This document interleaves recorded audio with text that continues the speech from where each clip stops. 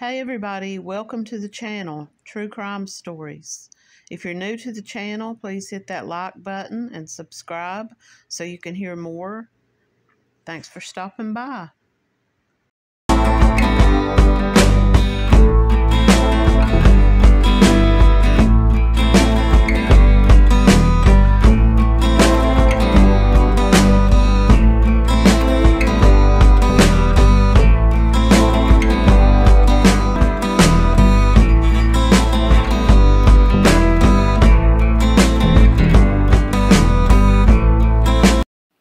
In the sunny section of Mount Pleasant Cemetery in London, Ontario,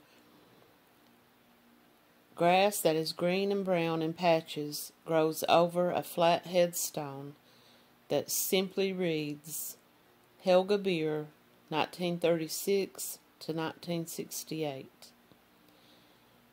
Helga has been dead longer than she lived.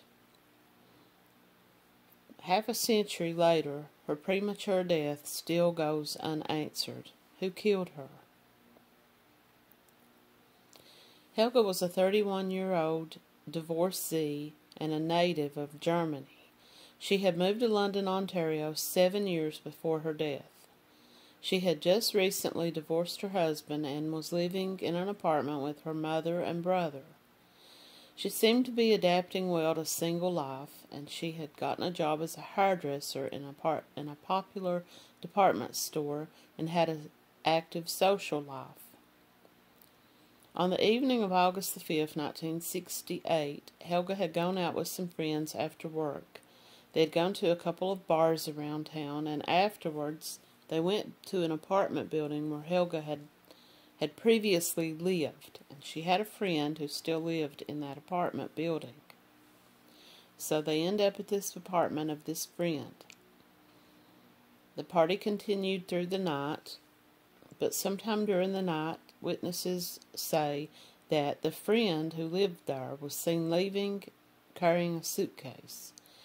It was believed that she had gotten into an argument with the man that she shared the apartment with and left.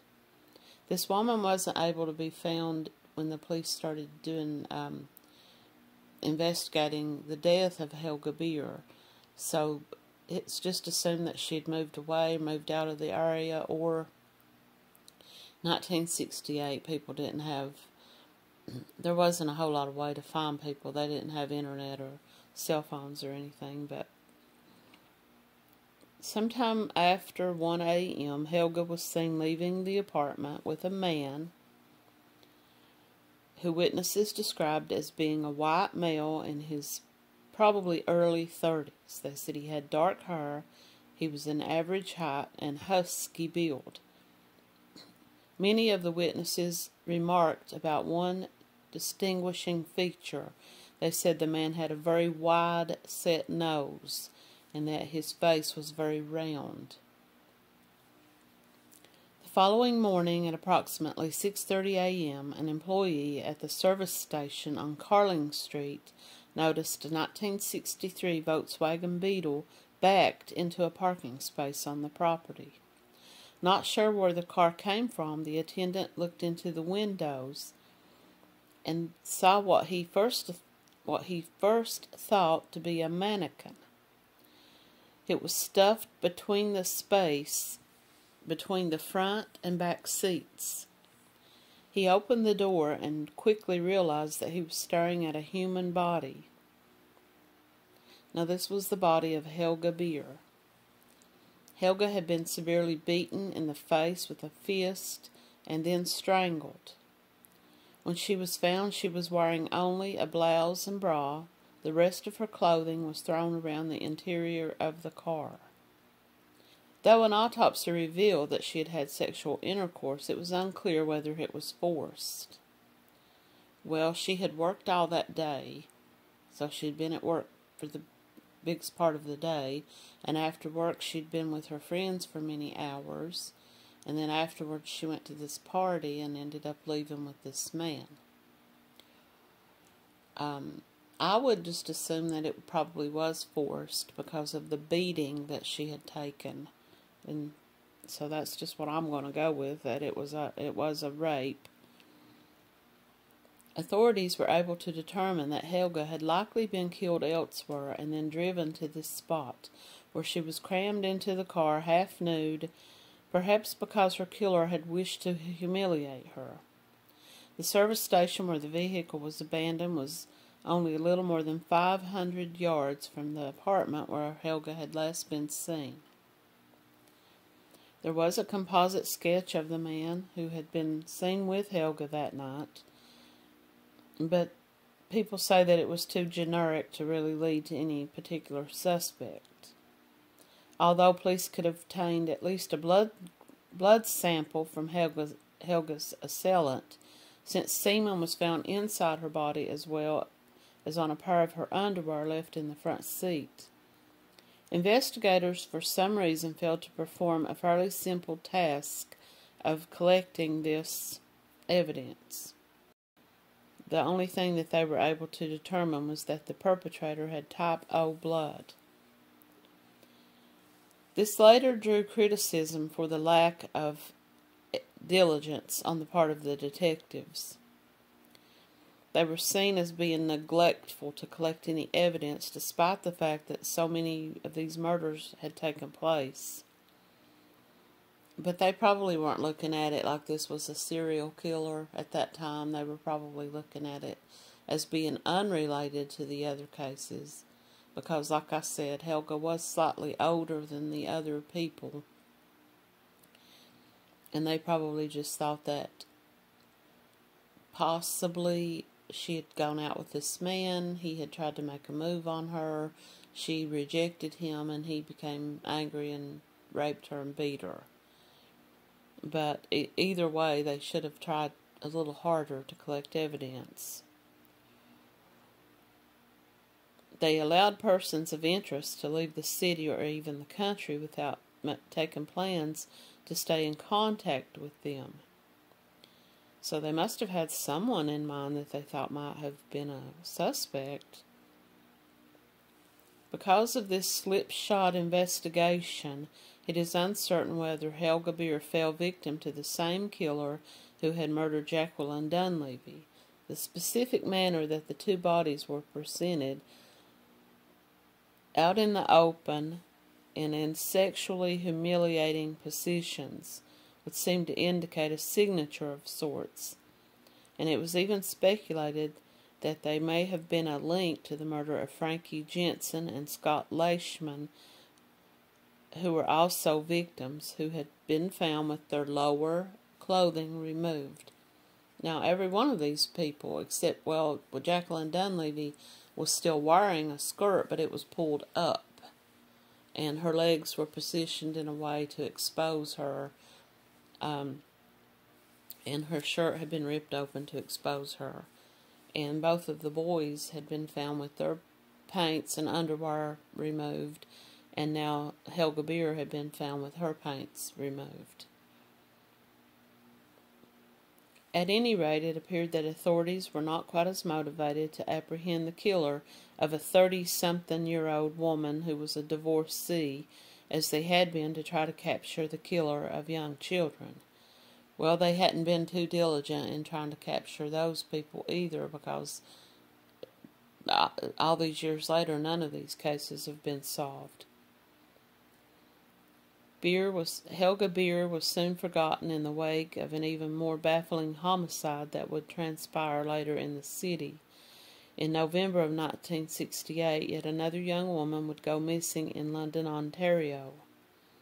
It doesn't say a whole lot more about Helga. It just says she had moved to London from Germany, settling in London, Ontario with a brother, and she worked during the day as a hairstylist at the Elizabeth Arden Beauty Salon in Simpson's department store in downtown. At night, she spent time with friends, going to restaurants, bars, or hanging out at their apartments. She also spent time with her mother and brother, with whom she lived. Now, the night she went missing, the night she was out with her friends, she had run into someone that she knew as they were about to go into another bar on King Street. This group of friends was getting ready to walk into this bar, and Helga ran into someone she knew and began to talk to them. The friends also say that he was very fluent in English and didn't seem to have much of an accent at all. So could he have been an American? I mean, this is very close to America, very close to the border.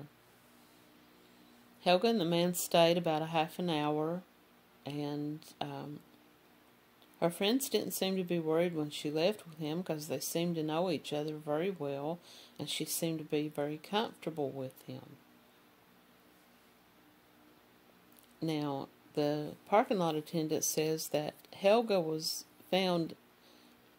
Now, the way I'm picturing this is that her body was positioned between the front and the back. And if you've ever rode in a Volkswagen,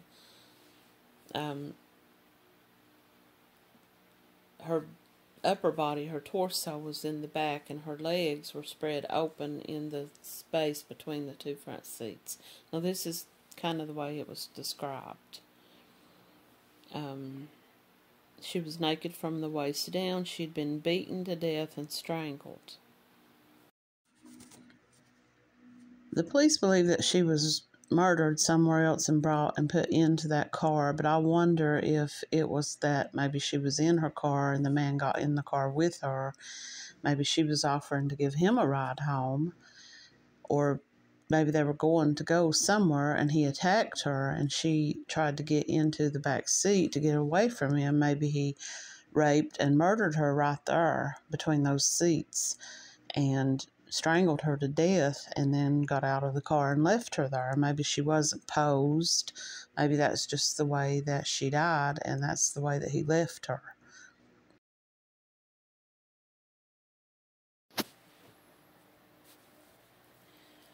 There was some evidence kept in Helga's case. Despite what was considered to be shoddy police work, they did actually keep some materials. They kept her clothing and other articles, and they did find samples that they have tested over these years looking for a DNA match.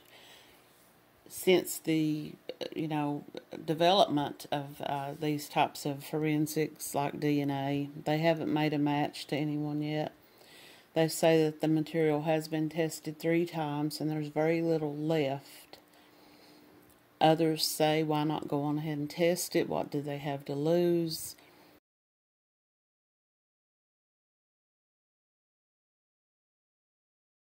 Now, Detective Alex Kriegsman wonders if Helga was killed by someone in the apartment that night.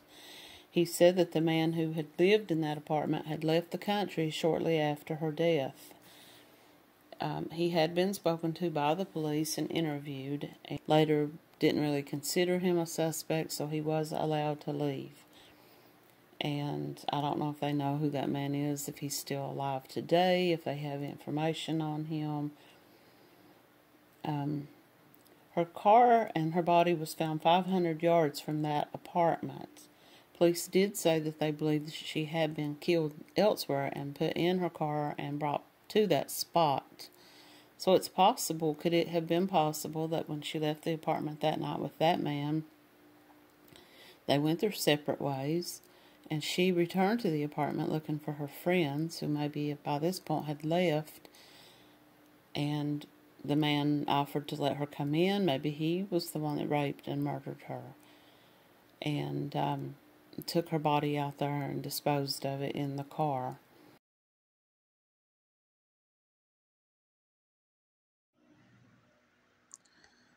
Now, while it's not mentioned here, it kind of caught my attention, and I wondered if the man that they were talking about who lived in this apartment was her ex-husband. The reason I wonder about that is because it says that Helga once lived in this apartment building. It also says that sometime during the night after this group of Helga and her friends arrived at this apartment building, the woman that lived there packed up her suitcase and left. Did she get into an argument with this man because Helga, who was his ex-wife, shows up at his home with her friends? Could this have been what this was about? Because later, when the police were investigating, trying to find out who killed her, They spoke to the man that lived in the apartment, and they never did name who he was. I went back through some websites looking to see if anybody had left comments about that, but I couldn't find it. But it made me curious if this could have been her ex-husband, because they said he was allowed to leave the country and left. So I don't know if her ex-husband was still in Germany, if she left and came to Canada to be with her family, or if the two of them came to Canada together and then divorced. My own personal thoughts on this is that this has nothing to do with the other cases. I think that it was probably more than likely the man that she left the apartment with that night. I think she'd had a little bit too much to drink. He offered her a ride home. Once he got her away from the apartment and away from her friends, he probably attempted to have sex with her. She may have rejected him, and he beat her to death and murdered her in the committing this rape. And then he returned her body back to her car. Now that's one thought. And I also think it's a good possibility that she may have returned to the apartment that night. Maybe she ditched this guy, wanted to go back and find her friends, and encountered someone else. But either way, her case is unsolved as well. I want to move on to the next case now, is 19-year-old Lynda White. 19-year-old Lynda White had just moved to London from her native Burlington to attend Western University College. She lived in a rented house on Argyle Street that she shared with some roommates who also happened to be her old classmates from high school. Though the residence was about a half an hour walk from campus, Lynda enjoyed living there with her friends. It also helped that she was very near the home of her typing tutor. As winter descended, though, Lynda got in the habit of catching a ride to and from class with two boys she knew who lived nearby. They would usually drop her off at her tutor's place, which was only 2 blocks away from her house. On November 13, 1968, Lynda had just completed a French midterm at around 7 p.m. and asked some of her friends if they wanted to go out to blow off some steam at a nearby tavern. No one wanted to go, so Lynda just got into the car with the two friends who she usually caught a ride with. They dropped her off, they said, and watched her walk away into the early evening. Later that night, Lynda's roommates decided to go out, and they went around to some different pubs, but Lynda wasn't there. She wasn't in any of the pubs that they went to. At first, they wondered maybe if they had just missed her, but later they thought she had probably just decided to return home. However, the next morning, the friends started to become concerned when there was no hint of her anywhere, so her roommates called her brother John, who drove 100 miles from Burlington to help look for her. They searched the entire campus and all around the neighborhood, but they could find no sign of Lynda. Attempting to cover all the bases, John White, her brother, went to the nearest London train station and showed the man at the ticket booth a photograph of his sister. The man told him that Lynda had just gotten on the train bound for Toronto, but when John jumped on the train to search for her, he didn't see her anywhere. So either the man had just mistaken Lynda for someone else, or he just told him this for some reason. In the meantime, Lynda's parents had arrived, and they began to help search. They searched the house once again. This time they discovered something that they had all missed earlier. Several pieces of Lynda's clothing had been balled up and shoved underneath the comforter on her bed. The clothing didn't appear to be damaged or stained or in any way out of sorts, but it was just odd that this was something that Lynda had never done before. It was almost like that someone had tried to conceal the clothing. Finally, the White family went to report Lynda missing. It had been 24 hours since she had last been seen, And despite the rash of crimes taking place in the city over the previous months, the police did very little to search for her, and they didn't seem to be very alarmed. They assumed that Lynda had just went away with some friends or had decided to just go away on her own. Lynda's fate would remain undetermined for 4.5 years. Her remains were found in 1973 in a tobacco farmer's field, about 70 kilometers from where she was thought to have disappeared. She was just a skeleton in the woods. 45 years after her disappearance, the mystery of Lynda White's slaying and discovery gets the attention of a celebrity team of investigators. What they're talking about is her case was featured on a TV show called To Catch a Killer that is on the OWN network. And this involves this police officer, Michael Arntfield, who wrote this book about these murders. White was a student at Western University, and she vanished after writing a midterm exam. Her body was found 4 years later in a wooded area in Norfolk County.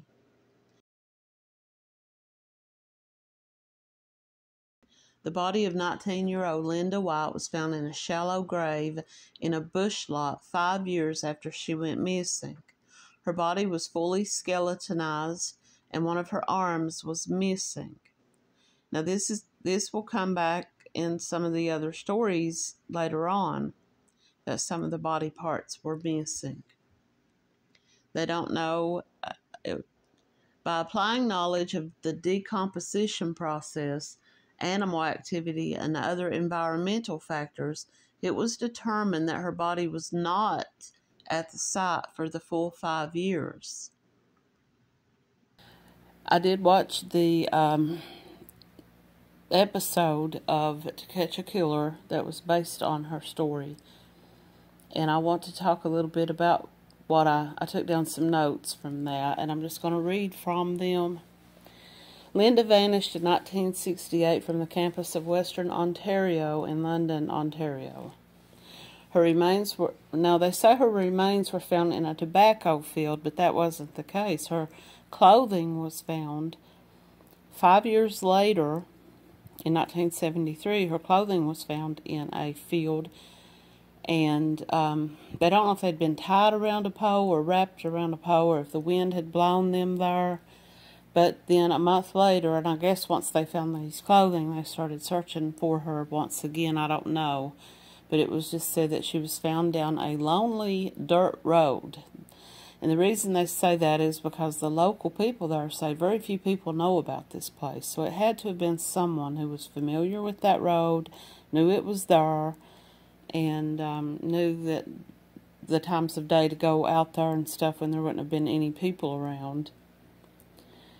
And so her body was found. They thought at first she was in a shallow grave, but once the forensics came out and when this Michael Arntfield and his team started making this documentary about her case, they did some research of their own, and the anthropologist says they don't believe she was actually in a shallow grave, but just that her body had been laying out.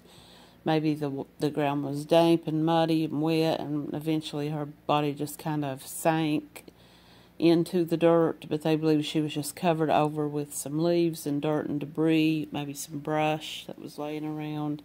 Her body was positioned. Now, they said that she was missing her right arm, and another detail about her was that she always wore a medic alert bracelet. And the medic alert bracelet was nowhere around. They brought out metal detectors, and they searched and they looked and they tried to find any traces of anything, but they couldn't. But her right arm was gone, and this would have been the arm that she would have had the bracelet on. Her body was positioned, they said, laying out in a way as her body was laying with her arms straight out and her legs open and spread out in different directions. And they thought this was a type of ritual killing. Probably just this killer was alone with the body, had more time on this dark road and nobody around, so that he could take time to, pose this body. The young men that gave her a ride said that they often picked her up and dropped her off at the corner in front of this apartment building, and this was where they assumed that she lived. But this was actually not where she lived, and it was in a different it was close by to where she lived, but it was a little farther away, a few blocks away. But they said that they often picked her up and dropped her off in front of this place. Now, some of her roommates and friends said that she went there for typing tutoring, but they couldn't find out who they sent a researcher out to try to find out who may have lived there, if there had been any records kept. This was a college town, and most of the homes there were occupied by college students or people that worked at the college. Investigators say that they do believe the removal of her arm was deliberate, and it's possible that they had planned to remove all of her limbs. Maybe they just found it to be a little bit more difficult than they thought, or time-consuming. This was all there was about Lynda. They do believe that she may possibly have been a victim of the same person who killed a couple of other women in the area, and I'm going to bring those names up in the next video. I appreciate everyone for taking the time to hear this out, and I watched a podcast earlier today about a woman who was talking about these same cases, and she said that there was no way that she could cover each and every one of them because it would have taken forever, and I agree. There's so many. It's unreal how many people died and were murdered in that area between the 50s and the 80s. Patricia was 22 years old and a newly separated mother with two small children at home, Clifford and Kevin. In many ways, her murder was somewhat reminiscent of the August 1968 killing of Helga Beer, another newly single young woman who was trying to get back out into the dating scene.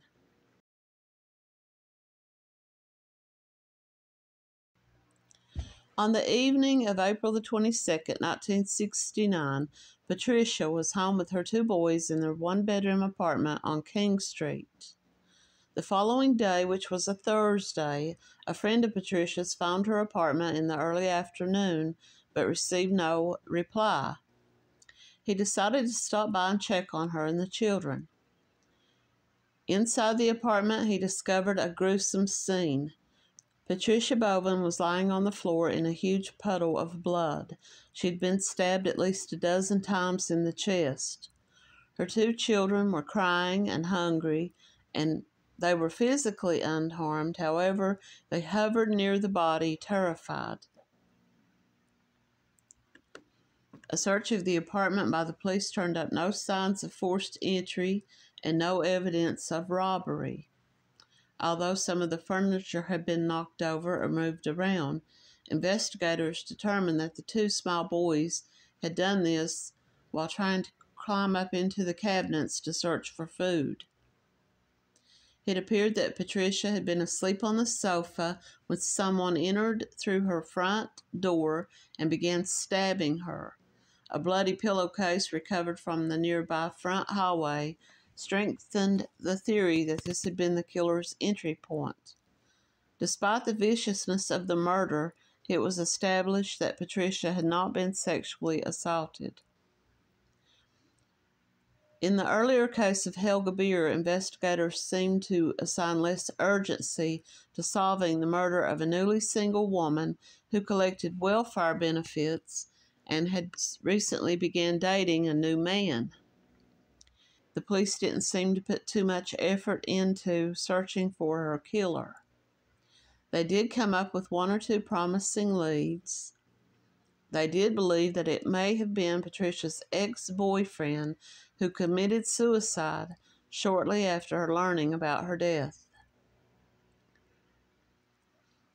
Well, to interject my own personal thoughts here, I would say, where was the ex-husband, the father of these two children? That would be my first. because I don't know how long they had been separated or divorced. I don't know how long if maybe he had moved on and found someone new, or if he'd found out she was dating again and became jealous. A more intriguing scenario suggested that Patricia Bovin had possibly fallen victim to the same killer who had murdered 32-year-old London woman named Victoria Mayo. Victoria, just like Patricia, had been violently stabbed to death in her home while her young child was there but was unharmed. But in both cases, there was no robbery or rape, and both of their homes were less than 3 miles apart. A man named Sandor Fulop, F-U-L-E-P, confessed to killing Victoria Mayo in October of 1967. But because of his mental disability, he was placed in a psychiatric facility for a short time before being released. In 2000, DNA evidence from his exhumed body proved that he definitely had murdered Victoria, leaving open the possibility that he may also have been responsible for murdering Patricia Bovin. Did they take samples of any type of blood samples, or was there other types of fingerprints or anything found at Patricia's crime scene that would maybe lead back to this man that confessed to killing this Victoria? And later, DNA did say that he was her killer. I don't know. I didn't see anything about that. Patricia Bovin was murdered when she was only 22 years old. She lived on King Street in London, Ontario, with her 2 children. Patricia's children were aged 1 and 3 at the time that their mother was murdered. They were found sobbing, dirty, and hungry, covered in their mother's blood, in the apartments where their mother had been murdered. The front door that accessed a staircase was unlocked, and a neighbor found a pillowcase covered in blood in front of the building. Did they keep this pillowcase? Why did the killer take the pillowcase? Did they use it to wipe blood from their hands? Therefore, the front door was probably the entry point. There was no sign of forced entry. This leads them to believe that Patricia... Now, they said Patricia was asleep on the couch. But if she got up to open the door for someone, maybe she sat down on the couch because she was comfortable with this person. The apartment was in disarray, and chairs and other items were scattered around, but police believe the children, now this was a 1-year-old and a 3-year-old. The 3-year-old possibly could have moved a chair, but I don't think the 1-year-old was moving furniture. Patricia had been stabbed over a dozen times in her torso. She had no defensive wounds.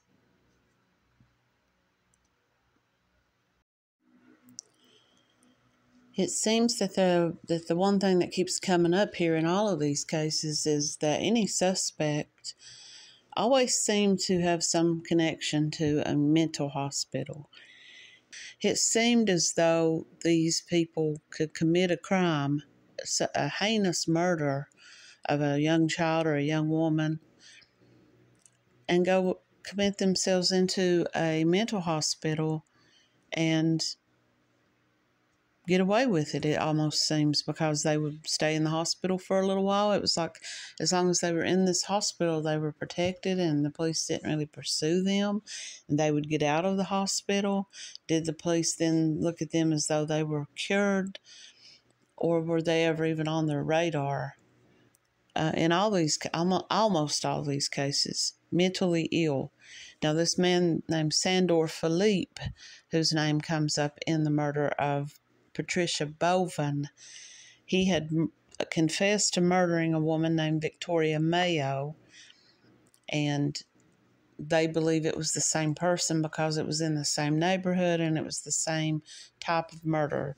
The person had come into their home and stabbed them to death, stabbed them multiple times inside their homes. And this was not the way that these other serial killer operated. He, in the other cases, in the cases of Jacqueline Dunleavy and all these others, almost all these others, they were picked up and given a ride somewhere and found murdered. And so they don't think that he was the serial killer of all these other people. But this theme, this mental illness, seemed to be a scapegoat that the police used to avoid really digging into these cases. Like I said previously, they didn't really put a whole lot of effort into those either.